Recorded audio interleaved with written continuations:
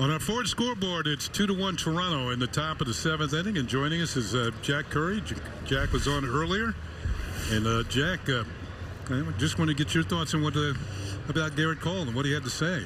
Right, I listened to you guys give your evaluation. Aaron Boone talked about him. Outside the clubhouse, Cole talked about his own performance and said some of the things that you guys had already discussed. He really liked the way all of his pitches were performing today. A lot of swings and misses. You talked about the 4-seamer, you talked about the 2-seamer, but I also asked about his changeup. I said, was it your intention to work that changeup in more today? And he said absolutely, that he and Kyle Higashioka had that discussion before the game.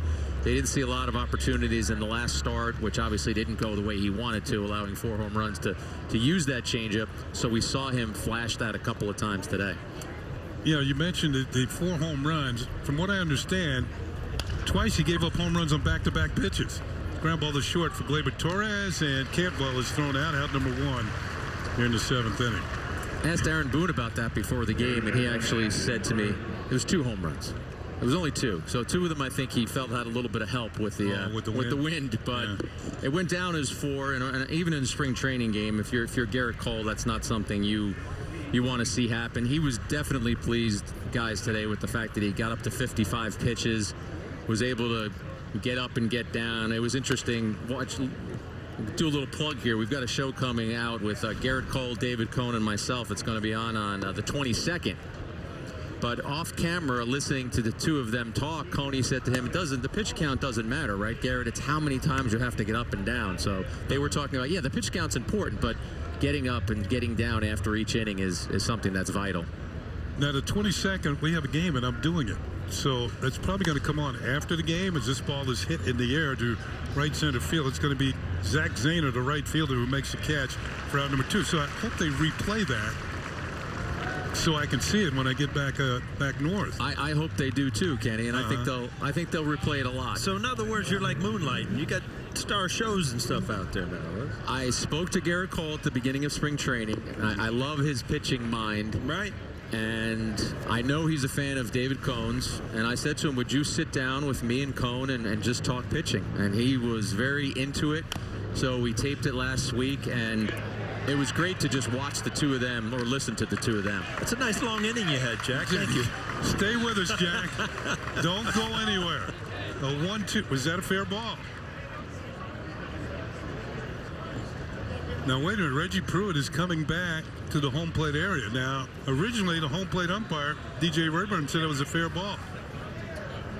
But I think the ball might have hit him in the foot. Hit him in the box. Yeah, okay. All right, Jack. Jack, keep going. Full fire. Use some more bullets.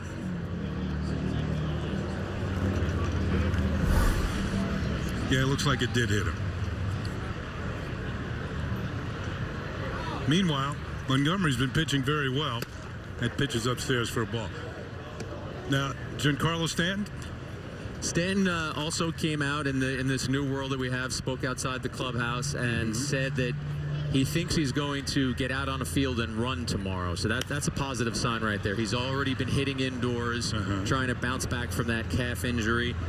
He would not give a timetable. He said he's not going to say when he thinks he might get back in a game, but it was positive news from a Yankee perspective to hear that there's a good chance that he's going to be on a field running tomorrow. So I read he's been doing some tee and toss and now starting to take BP? Yes, inside a cage. He was, in fact, working out today.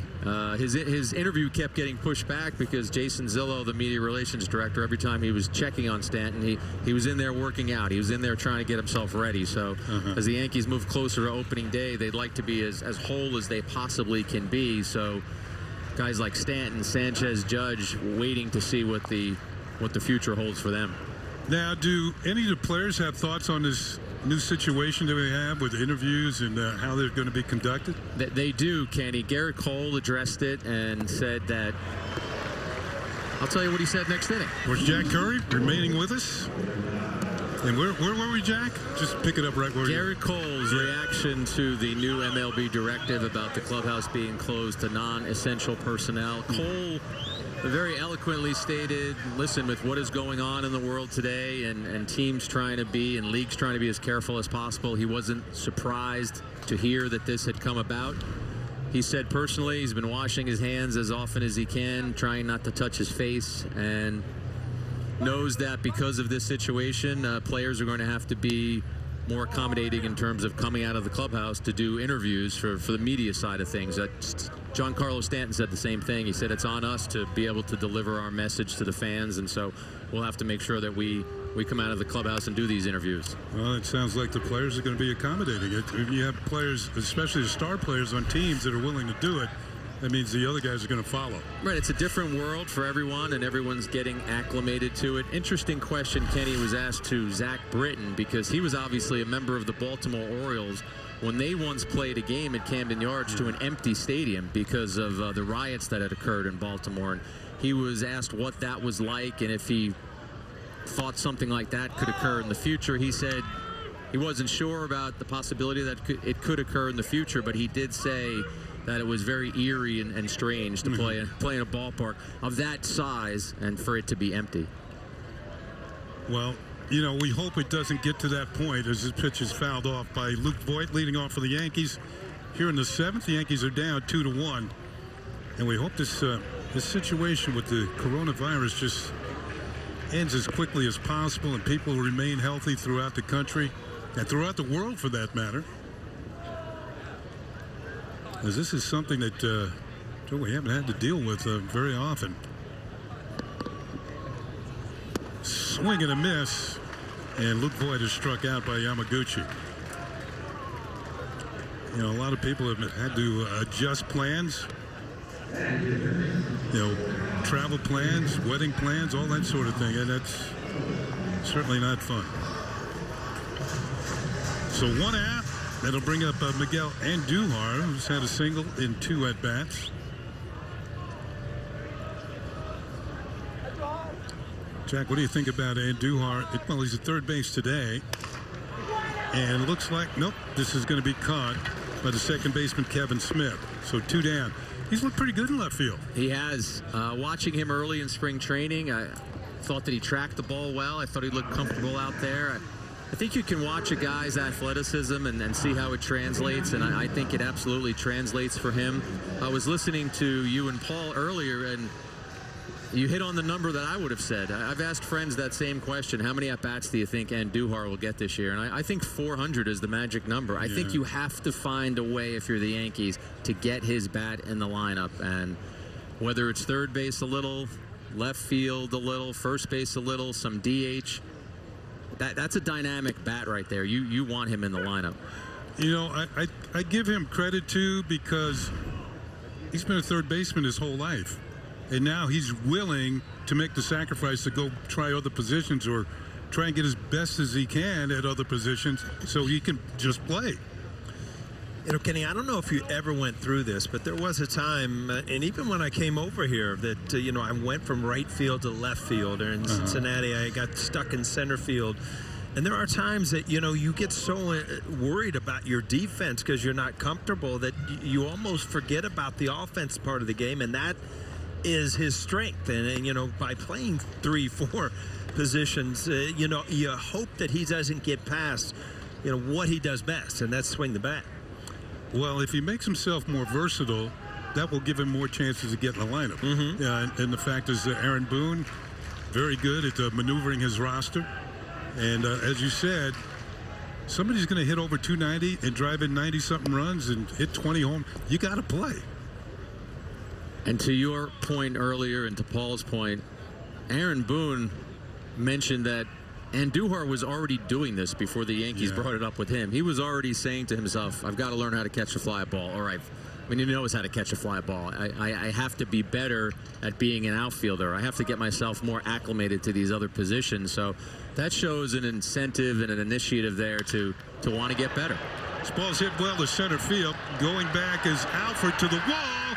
This one is gone. A home run for Kyle Higashioka, and it's a 2-2 ball game. I think last year he really caught the attention by the power he showed in AAA, and this is one of the days where the wind's really not helping the baseball. This dead center field, this ball was hit well. That's his 3rd home run of the spring. His other 2 came in the same game in Lakeland against the Tigers. He hit 20 home runs at AAA last year, 3 with the Yankees, and now this is his 3rd in spring training. Always like to watch the reaction of the pitchers. Yeah, head down. That usually means uh-oh. And again, this ball went into the wind and still made it one of the deepest parts of the ballpark. Zach Zahner to the plate, and he'll take a pitch for a call strike. Well, how would you like to be Higashioka? 29 years old, and this is probably the first spring where he sort of knows what his career path is. That job is there for him, the backup catcher job. Yeah, it's amazing that, I mean, he's been a backup catcher, does a great job receiving, but one of the longer tenured guys with the Yankees. I think he was drafted in 2008. Cole had a funny line. I forgot to mention this. Obviously, with Sanchez having the fever and the back issue, Higashioka caught him today, and Cole said, I think that's the first time Kyle caught me since we were about 13, because they were obviously boyhood teammates in California, played on a team together. So they reunited today out there, and now Higashioka has helped Cole and the Yankees out by going deep. So reunited, it feels so good, right? It's a little peaches and herb there. Yeah. Nice job, Kenny. You know what? You know when you listen to those oldie stations and you know all the words of every song, you know you're getting older. Ground ball is short. Espinal with the throw. Nice scoop at first base by Christian Williams.